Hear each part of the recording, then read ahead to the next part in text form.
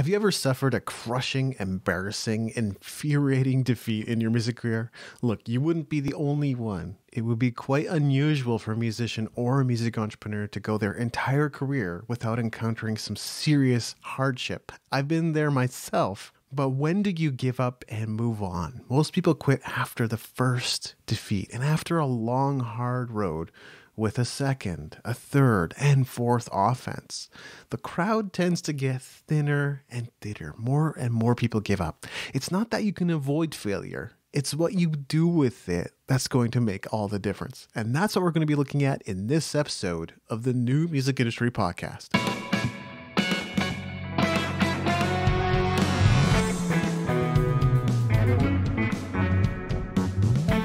You're listening to the New Music Industry with David Andrew Wiebe. Today, I am passing the mic with former manager of the Police. He's worked with countless artists whose names you would surely recognize: the Bangles, the Go-Go's, REM, and others. And the man that hardly needs an introduction, Miles Copeland. How are you today, Miles? I'm very fine. Of course, you forget the Police and Sting and Squeeze and but the Bangles and the Go-Go's were very important. So I'm glad you mentioned them. And REM, of course. Yeah, I actually did mention the Police up front. Maybe it wasn't emphasized enough, but that's the big one that always catches people's attention. So you launched your new book, 2 Steps Forward, 1 Step Back, in July, and explains how an unmitigated disaster was the butterfly effect that led to some of your greatest successes that you're known for today. What is something we can learn from those moments that make us want to throw in the towel? Well, when I thought about writing a book, I really didn't want to write a memoir, which was sort of self-serving in the sense that, when you think of memoir, you think about, well, this is all what I did and aren't I great? And, you should like what I do, whatever. But I wanted to write a book that was more of a motivational book, and a book that would explain something that would relate to somebody that's starting a business, whether it be in the music or starting a restaurant or whatever. To me, to make it just about the music business was a little too small and a little bit meaningless. So I wanted to make it more than that. And the title, 2 Steps Forward, 1 Step Back, basically is sort of my way of saying, look, as long as you keep moving forward, you're going to make mistakes. There's going to have to be steps backward. But sometimes those mistakes can be as important as the successes. And sometimes you can learn more from mistakes than you can from successes. So, I was successful, I guess, which is why I guess it's worth interviewing me and why there's a book in the first place. But I did make mistakes. And I think that those are part of the story that I wanted to tell. Absolutely. And, that really, some of the things you mentioned there are what make you the perfect guest for this show, because there's either musicians who are looking to make their music careers into a business or structured a little more like a business. And there's going to be artists and managers and executives and maybe even people who want to start their own record labels or studios listening to this show. So, what you said about starting a business is really, really spot on. It's a big part of what we do. Well, the other thing is that I tried to, there were some lessons that I thought were important to put forward, that sometimes people don't think about. And, I guess, having had 50 years in the music business, I did learn a few things, mm-hmm. and sometimes, you learn things that you didn't really expect at the beginning, and like one of the lessons that I say in the book was, if you make the answer yes easy, you're likely to get yes as an answer. If you make the answer no easy, you're likely to get no as an answer. Now that sounds pretty simple, but I use the example of when I had the Police and I wanted to get a record deal, and I knew I had nothing to recommend the group other than a great record. I couldn't walk into the record company, and whether it be A&M or any other record company, and say, I got a great tour. They got a big fan base. This is a slam dunk hit. I actually had nothing. The band had no tour. They had no fan base. There was no press. There was nothing, basically. All I had was the record. So I went into the record company and I said, look, here's the deal. The record's yours. No risk. Tell your salespeople they can press up as many as they think they can sell. Only thing you have to do is pay me the highest royalty that you can pay when it sells, and if it sells. So the A&R guy, here he is, he's looking at doing a record deal, and I've eliminated all of the question marks that would be going through his head. He wouldn't be asking himself, will this eat up my budget for the year? So, will my boss be angry at me if it's a failure? All those sort of negatives that would have stopped him from signing, he eliminated. So all of a sudden, he would listen to the music and decide whether he really liked the music or not, and thankfully he did like it, and we made the deal. Later on, again, with Jerry Moss, I knew that if I got Jerry Moss to, cut a check, he's going to want to listen to the music, and he listens to the Buzzcocks or the Cramps or Wall of Voodoo or whoever, he's going to say no, So I said, look, here's the deal. No money. I don't need your money. Just have your salespeople press what they think they can sell. I'll deliver the records. And I guess Jerry Moss just decided, well, what the hell? What have I got to lose? So he said yes. And I think that's a lesson that was patently obvious, and two of my big successes, which are both the case of the police and IRS records. And that's the kind of lesson I wanted to put forward in the book. There's a bunch of rabbit trails I want to go down, but I think the first thing that I would really like to emphasize and not step over is what you said about mistakes. And I've watched some of your earlier interviews, and you really do talk about failures. And so why is that such an important thing to look at? Well, because I think everybody has failures, and a lot of people get depressed from them and think that they can't, okay, it's over. I remember somebody saying to me when I had Star Trekking and basically lost everything and was on the verge of bankruptcy. And one of my agent friends said, well, Miles Copeland's over. Well, as my father once said, he said, there's a difference between being poor and being broke. Poor is an attitude. Broke is just a circumstance, So I was broke, but I wasn't poor. I had no money, but that didn't mean that I didn't have a brain. I didn't know anything. And it just so happened that my comeuppance, my failure, happened just when the punk rock thing was happening in England. And the reality is that no one was paying attention to the punks. And I did pay attention to them, because really they were the only people that would listen to me, because nobody else cared. Miles Copeland has no money, so who needs him? Whereas the punks, they just wanted somebody to recognize the fact that they existed. And I got quite excited about what they were doing anyway. So it was actually a curious phenomena that my disaster put me in a position where I had to be open to people that were also dismissed. Because the music business completely dismissed the whole punk rock thing, And I mean, even A&M Records, they dropped the Sex Pistols, they signed them. I think they were with the label for 3 days or something before they got dropped, But, that was really, I came along at a time when no one was paying attention to punk rock in England.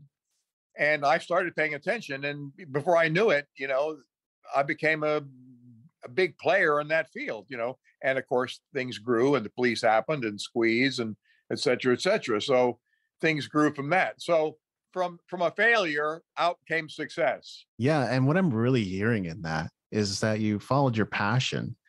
A lot of people will either pay lip service to it or talk about following their passion when in fact, they're more worried about the marketability of something. But you went ahead and told us something that you're interested in. I had a very simple rule. It was this: don't look for what other people tell you is going to happen. Just look yourself, be honest with yourself. Do you like the music or not? Do you like the record or not? Do you like the food or not? Whatever it is, the business is, And the reality was, I said, look, I like this record. I like this music. And I'm not so crazy that I can't be the only person in the world that's going to like it. So all I need to do is find the people like me who will like this music, So I really went with my own likes, And a lot of people are afraid of their own likes, I've had experiences with people where, friends of mine will come over and I'll play them a new record or something, and I'll ask them, what's the song you think's the single? What do you think's the best song on the record? And inevitably they'll choose the song that is the hit song, And I then say, well, you should be an A&R person. You've got a good ear. You should. Oh, no, I can't do that. I can't. They don't have the faith in their own judgment. And the reality is, when you're driving down the highway, and you're listening to radio, a song comes on you don't like, you change channels. So everybody is an A&R person. Everybody is making choices. Just be honest with yourself, and make the choice. If you can make the choice, why not? You could be an A&R person. And the only caveat, of course, is that, and I also say this in the book, is that I entered the punk rock movement with no money. So the reality is, things had to be affordable. If the Go-Go's had said to me, well, we want $1 million, I would have said, well, sorry, I can't sign you. So the reality was, I was the only game in town and the price was right. So we made a deal. Yeah, you make some excellent points there. We can all make recommendations. There's all things that we're interested in. And if people are interested in us, then they're, by virtue of that, are going to be interested in what we share with them as well. Yeah, that's one of the points of the book, really, was to say, you can have, if you believe in yourself, and you believe in what you like, all you need to do is find other people like you. Yeah, believing in yourself. That's a big one. How would you unpack that for our listeners? Well, I in my case, I mean, look, let's be honest here. I went to, college in Birmingham, Alabama, and then I went to Beirut, Lebanon, and to do my MA degree, thinking I would go into Middle East, into Middle East business of some sort. Prior to that, I'd been in Egypt, Lebanon, and Syria. So let's these are not centers of rock and roll. These are not centers of where you're going to be listening to great music. So there was no breeding ground. There's no training. I didn't know anything. And when I went into the music business, I literally didn't know anything. I didn't know which clubs booked groups. I didn't know who the agents were. I didn't know who promoters were. But the reality is I knew what I liked. And I went with that, basically, and I found people that could play music that I liked, and I figured out a way to get to the marketplace, and it really wasn't that difficult because I had the energy and the will to do it, But I run across so many people who have great ideas, but then you say, okay, well, go do it. Then it's, oh, well, I can't do that. I can't do that. Well, why not? Circling back to something that you said earlier, your book really makes a point to say, it's not about trivializing failures, and it's not about boasting about your accomplishments. I had to make a similar decision for my own book, The New Music Industry, a few years ago, to make it authentic and not just an encyclopedia of music and knowledge. Why did you feel that was an important decision? When I wrote the book, one of the things that occurred to me all the way through is that, first place, there were things that I'd forgotten. I'd done a lot, so I had to do some research. And as I was researching, I talked to people I hadn't talked to in many, many years. I also read other people's books, to find out whether what I was saying was accurate, because a lot of people wrote things and either they forgot or they cut, they little bit of poetic license, there were a lot of things wrong, about the Police and about a lot of the bands, So I decided that if I wrote a book, it at least had to be honest. It had to be straightforward, and it had to be real, And when I was asked, do you want a ghostwriter? Somebody had to help you write it. I said, no, I'm going to write every single word. I want it to be from me. I'm telling people that I wrote it, and I want it to be honest, and it really is an expression of, what I think. I did have to correct some things because I got dates wrong, or I didn't, I couldn't remember everything accurately. So I had to talk to some people, and it took, well, I guess, I don't know, 6-7 months to write, to check on things and whatever. But I did order, books from Jules Holland and Chris Difford and all the Police guys and even Luke Sky from Fashion, and I spoke to William Orbit and, Pat McDonald from Timbuk3 and all sorts of people to try to get the reality of what really happened, and that's really what the book was about. It was about my experiences, but experiences that would relate to any business and lessons you could learn from what I went through that could be applied to any business. That was basically the idea of it. Yeah, memory is a funny thing. None of us remember everything accurately, right? So I really appreciate your commitment to accuracy and authenticity and detail, that you went to the trouble of collecting all these stories. I also like that you said you chose not to use a ghostwriter. I think your book came out better because of it, if I'm being honest. What do you think? Yeah, one of the things I was afraid of was that, I would have a publisher say, well, Miles, we need more dirt, come on, let's have some stories about Sting doing some naughty stuff, or the police or whatever, But thankfully, the publisher just let me get on with it. He made a few suggestions, but nobody wrote anything or rewrote anything or whatever, So it really is, I did the book basically, so I couldn't really, talk about my life in the music business and then have somebody else help me write it. It just wouldn't have sounded right, So, honesty and being straightforward, and, it is what it is. That's the kind of, what I was saying in the book, it is what it is. And I made mistakes. I learned from them. I may have had successes. I learned from them. And a lot of those successes and mistakes would apply to any business, whether it be a restaurant or a rock and roll band or whatever, Even if you didn't cover, the juiciest Sting stories or whatever, I really like that you touched on your own failures, right? And really an authentic story. This is something that a lot of people don't do, actually. It's actually a plague in the podcast world now that I can't always get answers that aren't curated and organized by a PR. Yeah. One of the the intentions of the book was to entertain, of course. Thankfully, I didn't have to have a lot of salacious stories. There was pretty funny, wacky stuff that were happening because I was signing pretty wacky, interesting groups. Yes. Let's be honest, the Cramps are interesting. Wall of Voodoo, Stan Ridgway is interesting. Johnette Napolitano from Concrete Blonde. They're interesting. Sting is interesting. These are people that have important things to say and sometimes crazy things, and those are funny, and they're entertaining.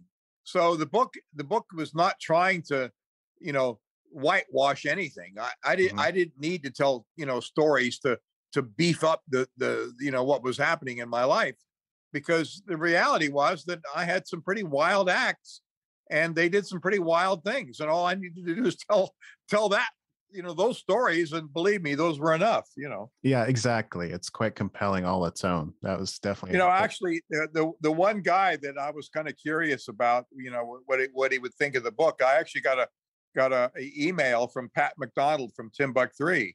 And he said, Miles, I just want you to know I bought the book, and any negative things you said about me, I probably deserved.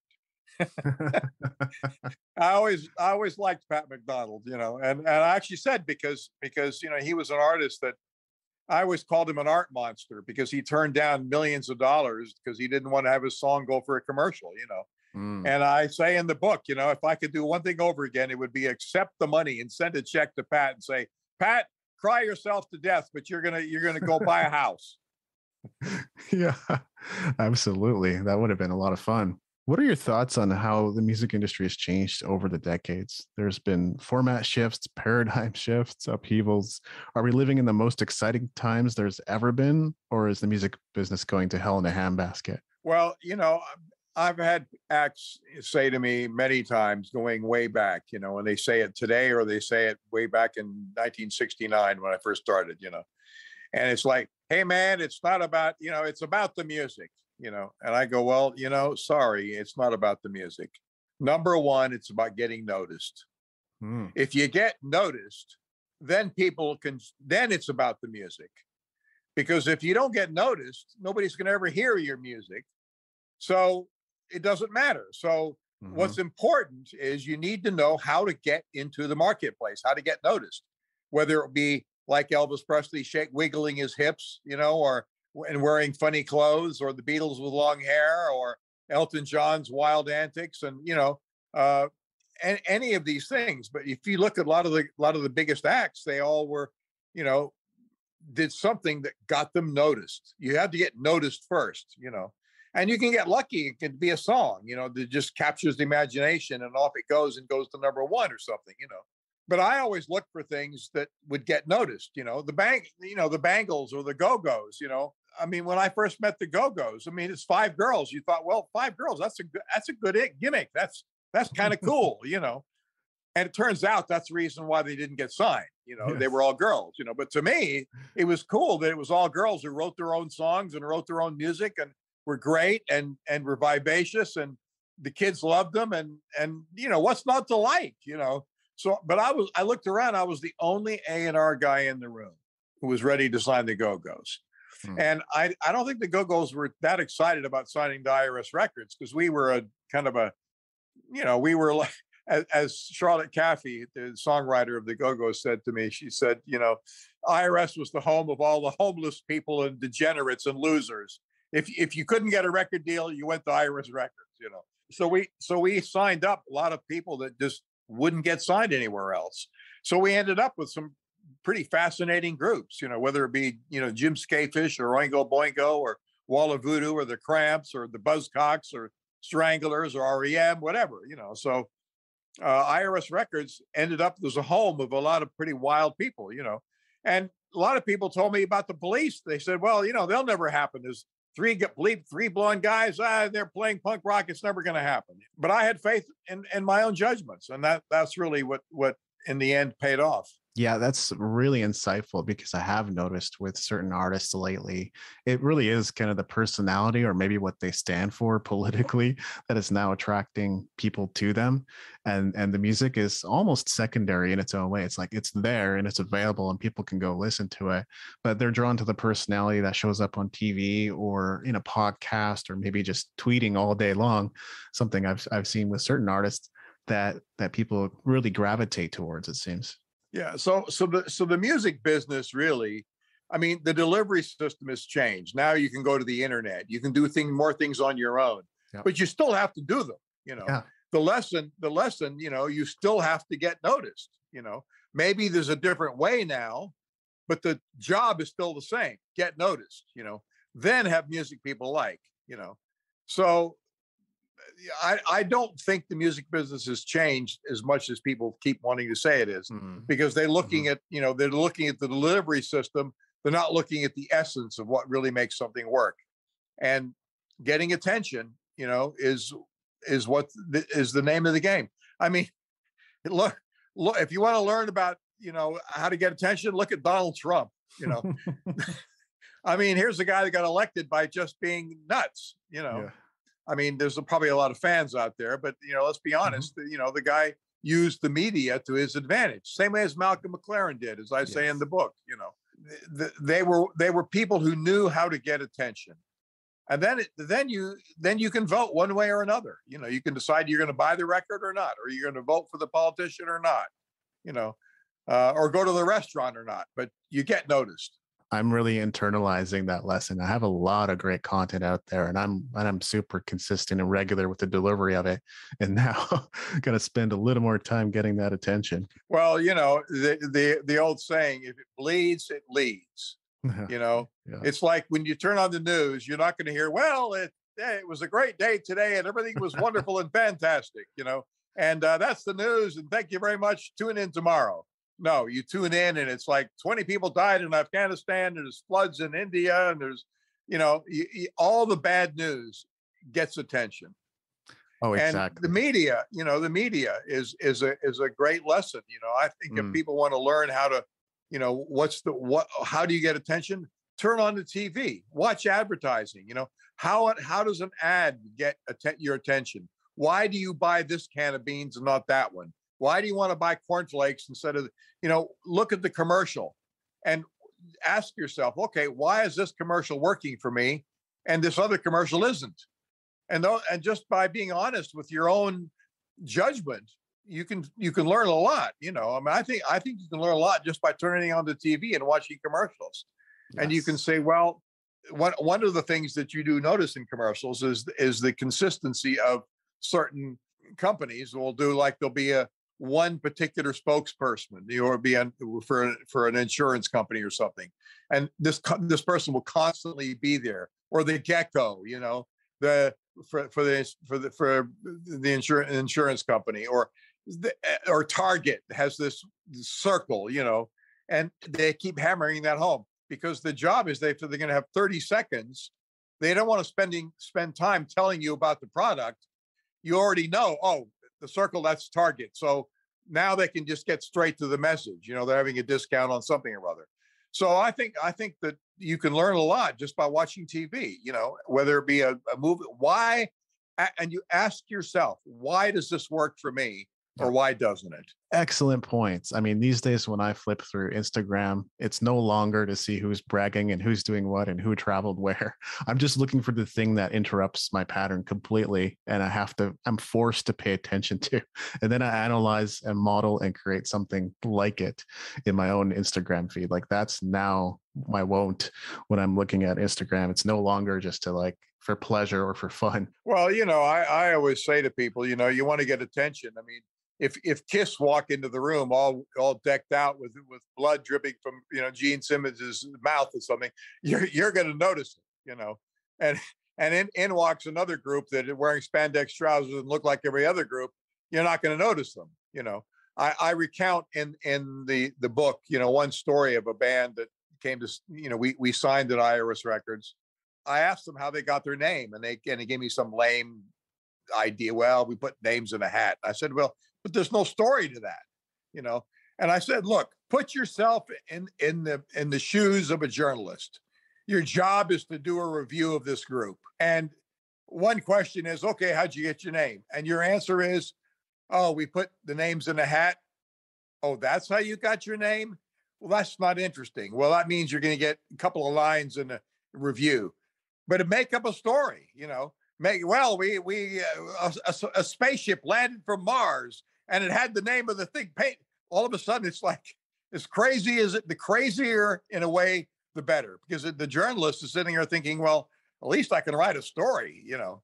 So make it easy for them. Exaggerate, you know. When Stewart gets asked about, you know, how did he come up with the name of the police? He had a great line. He said, you know, there are cars all over the world driving around with the name of my band painted on the side, you know. And when you think about it, that's a great line. It is. Know? And if you're a journalist writing an article, that's going to appear in the article, you know, because it's a good line, you know.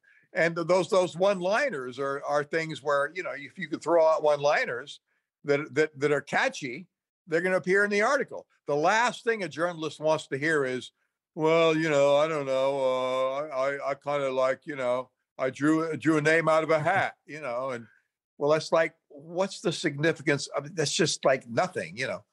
Yes. Make a story up, you know. You know, you've had a lot of great tips and insights into everything. I have multiple takeaways already. I guess reflecting on your failures and successes and everything you've gone through, what's something you'd like to impart to aspiring music entrepreneurs, managers, executives, anyone wanting to make a dent on the music industry? The music industry is, I don't know. I kind of hate that word, the idea, because really, you know, it's about, okay, what do you believe in and what do you want to do? You know, you find something you particularly like and you go for it, you know. Mm-hmm. And I look at some of the managers of the bands John Landau, when he saw Bruce Springsteen, you know, he was a journalist. And he saw an act that he thought was the greatest thing ever, you know, and he wrote an article that said, look, I've just seen the future and it's Bruce Springsteen, you know, and he ended up becoming the manager, you know. And I think the reality is it's easier to fight for something you believe in than it is for something you don't. Mm. So find something you believe in, you know, whether it be an act or a record, you know. I've had groups come to me and say, we want you to be our manager because you're a tough guy, you know, and you know, we want you to go beat up the record company and make our record happen. And so they and I say, well, let me hear the music, you know. And so they play me the music and I go, well, you know, I don't think I'm can go beat up the record company because I don't believe in that music myself, And the group would go like, well, but you're the tough guy. You're supposed to go tell the record company to do it. I'm saying, well, you can take the horse to water, but you can't make it drink. If it's not in the grooves, it ain't gonna happen. And I'm not good enough to fight for things I don't believe in. I have a much easier time fighting for things I do believe in. And and I also say in the book that sometimes I was a little too honest for my own good. I mean, my Duran Duran story. I actually was the manager of Duran Duran for about a week. Signed contract, everything was great. We go for a celebration dinner, and they asked me how much money they're going to make from the record. This was the reformed 5 members of the band. And I knew that if I told them the truth, it would, it just wouldn't fly. So I decided once in my life I'm going to exaggerate. So I exaggerated. I said that we could get probably 4 times what I thought we really could. So I thought I had exaggerated enough and that they would be excited by that. Well, the next day they call me up and they say, "You're not the right guy for us because you don't believe in us." And I say, "Well, what are you talking about?" I thought they'd smelled a rat. I thought they'd smelled the fact that I had exaggerated. No, they wanted a lot more. They wanted even more money. And I just said to them, "Look, guys, I'm sorry, I'm not good enough. I doubt I could get you the money that I actually said I could get, but there's no way that I can get the money that you want. And if you can find somebody who can, by all means, make a deal with them." Well, of course, the group ended up making a deal for peanuts, and their record didn't happen, So, but of course, they did very well touring. So basically, I was not a great liar. And over the years, one of the fallacies, I guess, some managers are very good at lying. They'll tell an artist what they want to hear. And unfortunately, I'm not particularly good at that. And I said, that's one of my failures. I liked artists like Sting. When Sting said to me, "Just tell me the truth, don't lie to me." And I respected that, and I respected those artists that wanted the truth. I did not respect those artists who wanted me to tell them what they wanted to hear, because the reality is if that's the artist you sign, then you're going to have to lie to them all the time, and I just was not prepared to do that.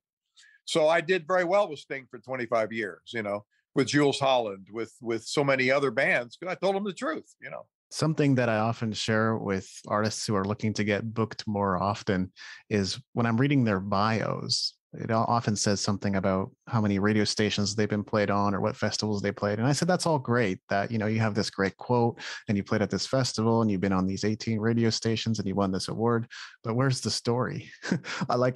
As a booker, if I can't tell your story, how can I promote you? How can I get you into this event? Well, that's it. That's it. The story, is like, how do you get noticed? I mean, You can say, well, you can quote facts and figures. Well, we sold X number of records. Yeah, but why did anybody book you? Why did you play those places? What's the meaning behind everything? You look at the Elton John movie, or Freddie Mercury.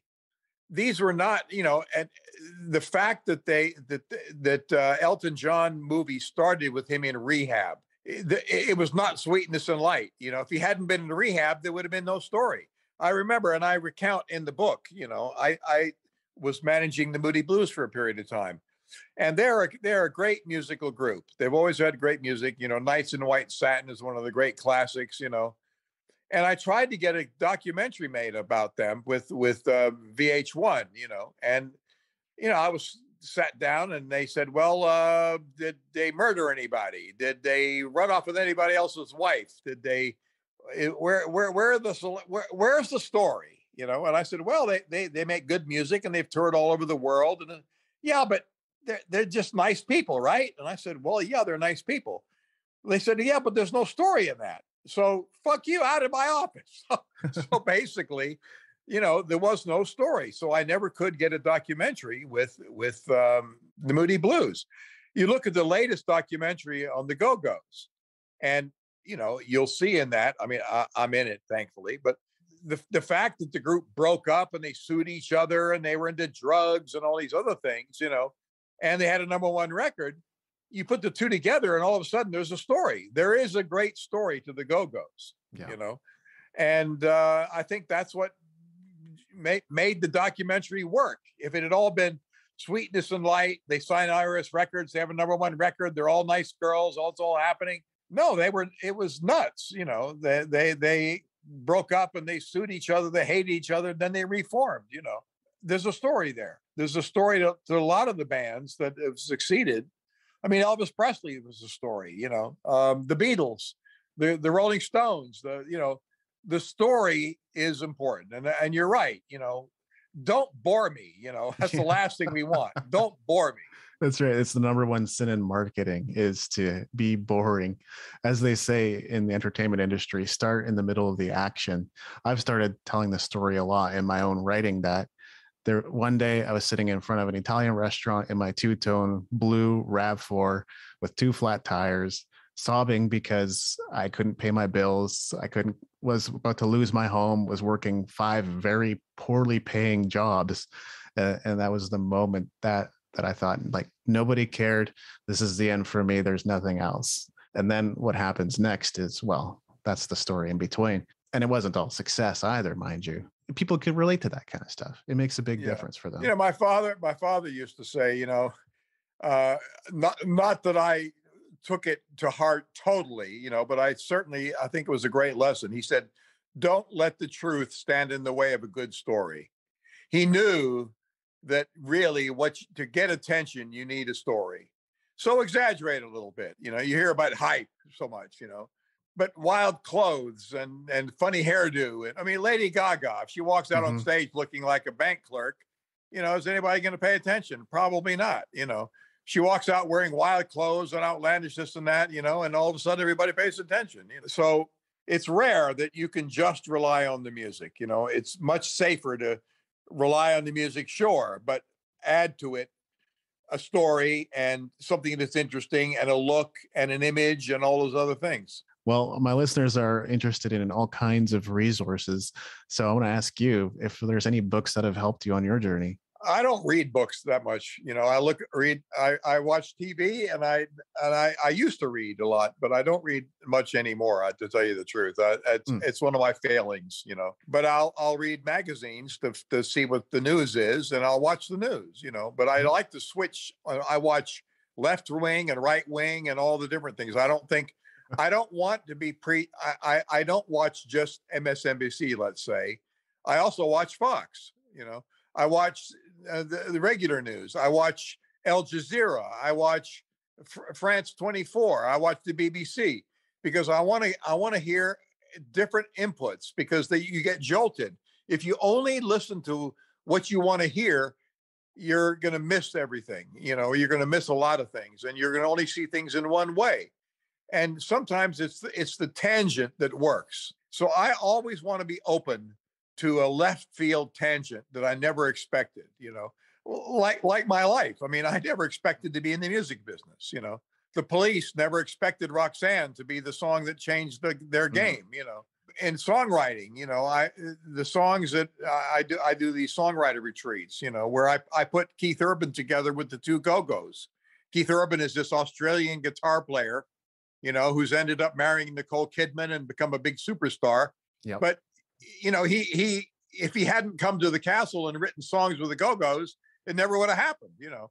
So who would imagine this Australian guitar player doing country music writes with 2 punk girls from LA, you know, and has a #1 song, you know.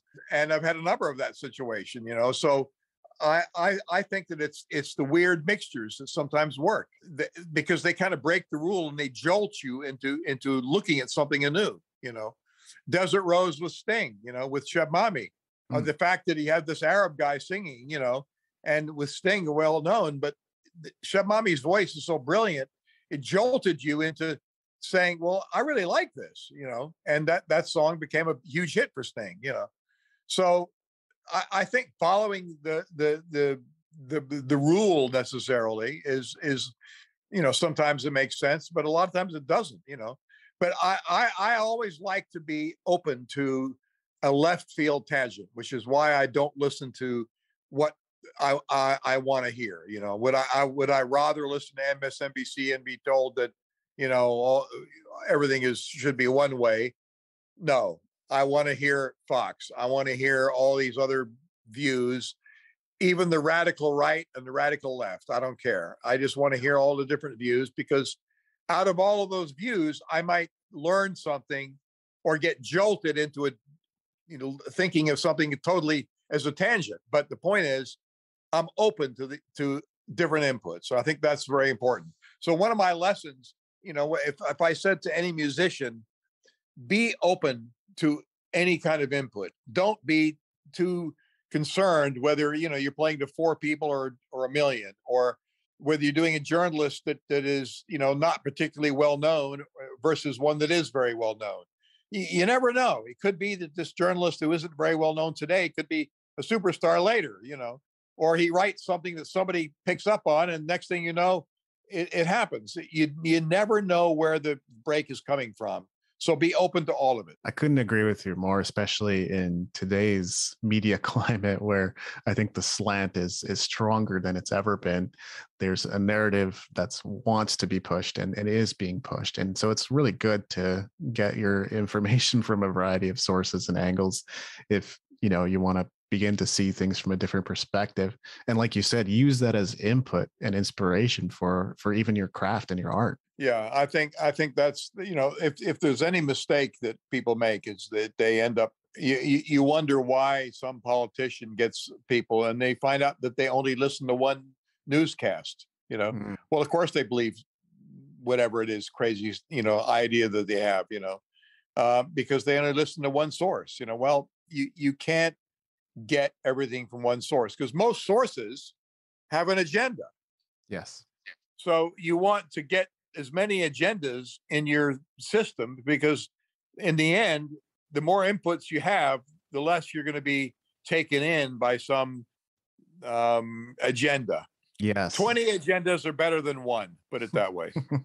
Absolutely. I have a feeling we could go on, but I also feel like that's an excellent note for us to end on. So thanks for your time and generosity, Miles. Is there anything else I should have asked? Oh, well, I think you've covered it pretty well, and good luck on your podcast. Oh, thank you so much. And if you're listening right now, don't forget to check out Miles Copeland's book, 2 Steps Forward, 1 Step Back. All right. You take care. All right. You too. Thank you. Bye-bye. Bye. Releasing music today is like putting your CD in the deepest, darkest, and most cluttered corner of a Walmart and expecting random customers to discover it all on their own, don't you think? Well, if you're doing what everyone else is doing, chances are you're going to end up a music commodity, just one product in a huge store with shelves that keep getting fuller every single day. I'm not saying you should reinvent the wheel. What I'm saying is you need a strategy, and that's why I put together a free training called the Music Money Machine. If you're tired of earning a pittance of streaming royalties and would like to create offer stacks that separate you from the crowd and help you earn a living from your passion, go to musicentrepreneurhq.com/machine to claim your free training. This has been episode 252 of the New Music Industry Podcast. I'm David Andrew Wiebe, and I look forward to seeing you on the stages of the world.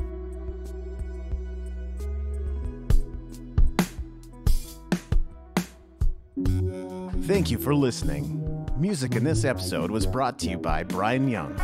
Wherever you're listening to this right now, please consider leaving a 5-star review and comment to help us get the word out about the podcast.